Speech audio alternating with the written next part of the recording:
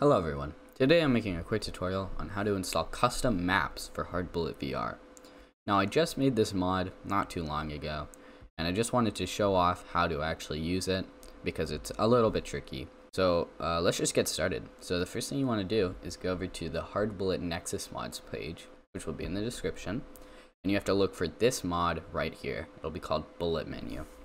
So you got to click on that. It might not be right there, but you just got to look for Bullet Menu. Now you want to click on download and then wait till this loads. Alright, now once you're logged in, sorry about that, you want to click manual download right here.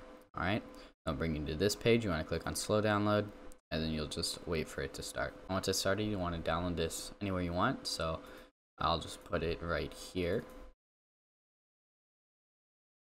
You want to open that file location right here and you want to extract it. Once that's done, you'll get three files. You get a how to use file, a bulletmenu.dll file, and a bullet menu file. Now what you want to do is go to Steam, go to your HardBullet directory, which will be manage, browse local files, and it's right here. You want to go to mods. Now once you're here, you want to go to this file once again and move bullet menu into your mods folder. I'll just replace that. And then you want to move your bullet menu.dll into this folder. Once you've done that, now that you have bullet menu installed, we can actually get on to installing custom maps. So now you want to open your browser. You want to go back to HardBullet Nexus mods, and you want to go to the custom maps mod, which is right here.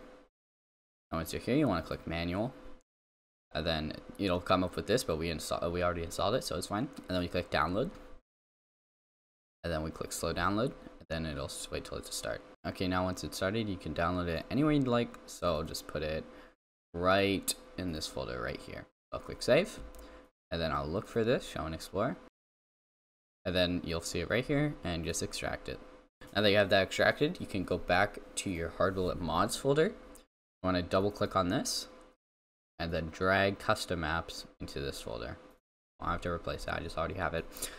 So once you've done that, you want to run your game once so that it can create the proper directories. It's creating custom maps folder right here. That's what you want to have. Make sure you have that after you run the game.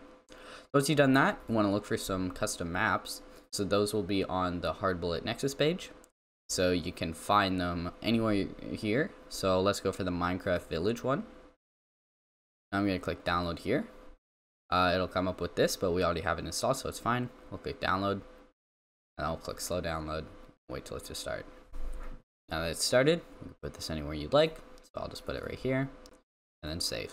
Now we're gonna open this directory, we're gonna extract it,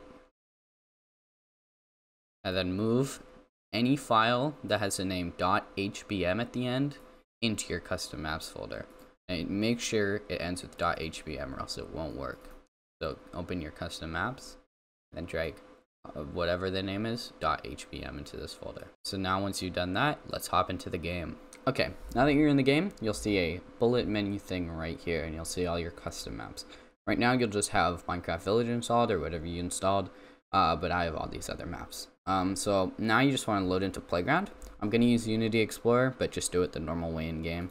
Alright, now that you're into Playground, you want to click on whatever map you want to load. So since we downloaded the Minecraft Village, I'll click on minecraftvillage.hbm.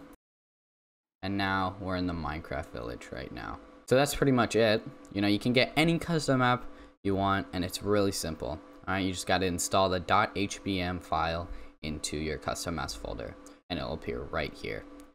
Quick heads up, you can only have 10 custom maps at a time, but that should be fine because, you know, 10 is a lot. So I hope this helped, and I hope you enjoy custom maps.